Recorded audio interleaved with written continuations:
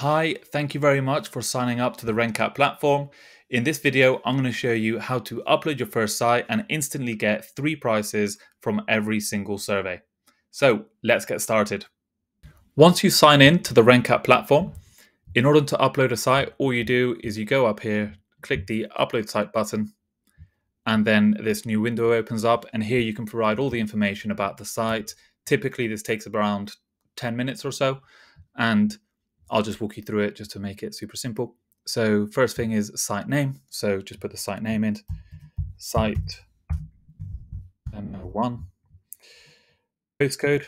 So put a postcode in. I would recommend you then highlight it and copy the postcode, because what we do as well is we request that you provide a what 3 words location to access the site. This is very handy for providing accurate information to a supplier to instantly find the site. So what you would do here is click on this link, and that opens up what 3 words. And then what you can do is you can search for the site by pasting in the postcode.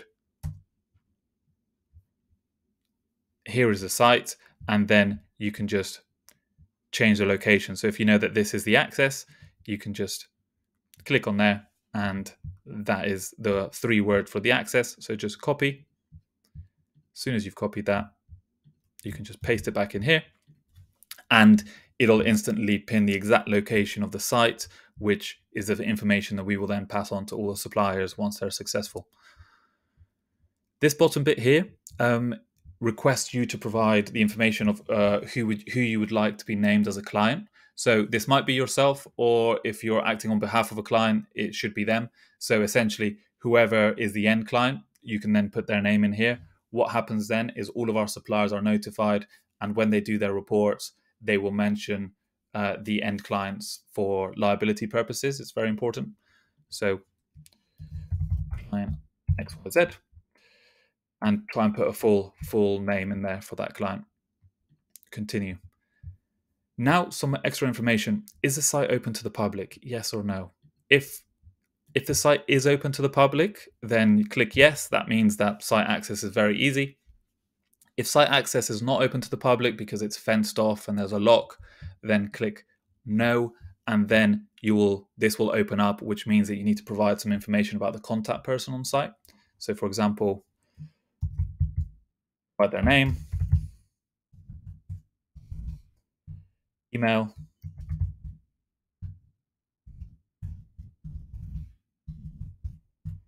phone number, mobile preferable, so that our suppliers can contact them if there's any emergency or need, and then access instructions to the site premise. So essentially, if you need the suppliers to meet your contact anywhere, or if you need them to pick up the keys or whatever it might be, here is a good place to provide that information. So please pick up keys at XYZ location, or you might say please call John on arrival.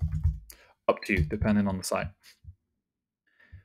Supplier park on site, yes or no? It's just good for the supplier to know and plan themselves. What's the site area? So if you've got a total area of the site, please fill it in here. Confirm your development class. So what we mean by development class is the planning development classes, so minor, non-major, or major. To see a guidance on what all of these mean, you can click on here. I'll just choose non-major for now. How accessible is the site area? So what we mean by this is when you're on the site, how accessible is the site? So you've got a few options. Easy access across the whole site, medium difficulty to access the whole site, or high difficulty to access the whole site. And essentially, just to give you an example, if your site is a green field, then it's super easy access. You've got visibility across the whole site. But if, for example, there's lots of shrubbery, there's lots of trees, there's lots of buildings, and you've got to walk in between them, then it's high difficulty to access the site. So please have a view on providing that information. So you might say easy access to the whole site. Are there any buildings on the site? Yes or no? So If no, then that's fine. If yes, then an extra pop-up opens up and we need to know kind of the approximate footprint of the site buildings. So this is all of them combined. So all of the site buildings combined, and there's a ranges. So just have a view on what you think that might be and select the range that you require. And then the next one is to confirm your flood zone. So flood zone 1, 2, or 3. And if you want support on identifying that, then click here, put the location of the site with the postcode, and it'll tell you what the flood zone is. So let's say flood zone 2 for this one. How many trees are there on or in close proximity to the site? So on this one, there's a range. So take a view. You might know this, or you might have to take a view on it, and then select the range that you feel is appropriate. How many land registry title deeds are included within your site boundary? So this is important for the legal costs that we'll get back for you, and just select them based on this range. So you might say 1 or 2 to 5 or whatever it might be. Cool. Once you've completed that, continue. And now you're in the next section. What we need to know now is what the current site use is. So you might say it's currently Class B industrial. You can also select multiple. So you might say it's industrial, but it's also got a shop or whatever it might be. Then click continue. And now we want to know what the proposed site use is. So you might say proposed site use is residential, institutions, and hotels, whatever it might be. Cool. Click continue. And now here we provide some key information. So you've pretty much done all the things that were needed. Here we're just saying a key note about land contamination phase 2, that we will only recommend you do land contamination phase 2 after you do land contamination phase 1, because we need to do land contamination phase 1 to know if you need phase 2. And also you want to try and do the geotechnical and land contamination phase 2 at the same time. So what we're going to try and do is we're going to combine those to try and make it cheaper for you and your clients. Cool. Once you have a chance to read that, click I understand. Then this list here basically highlights all the surveys that it recommends that you do on this site.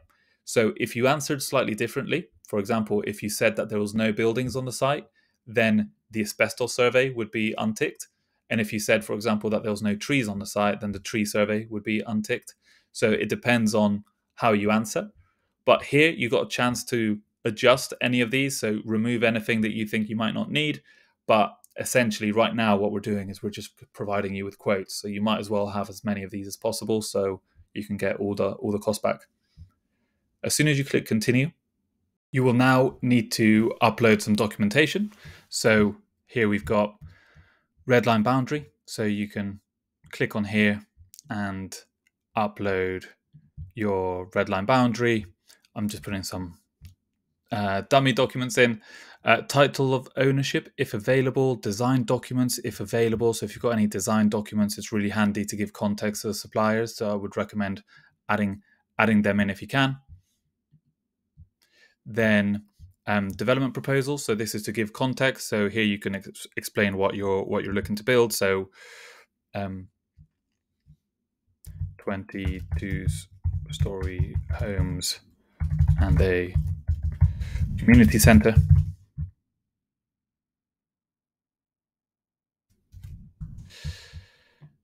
Any other relevant documents that you'd like to attach, or anything else, so more design documents or other, and then you click on there and you submit. So as soon as I click submit, now the site has been uploaded onto the platform.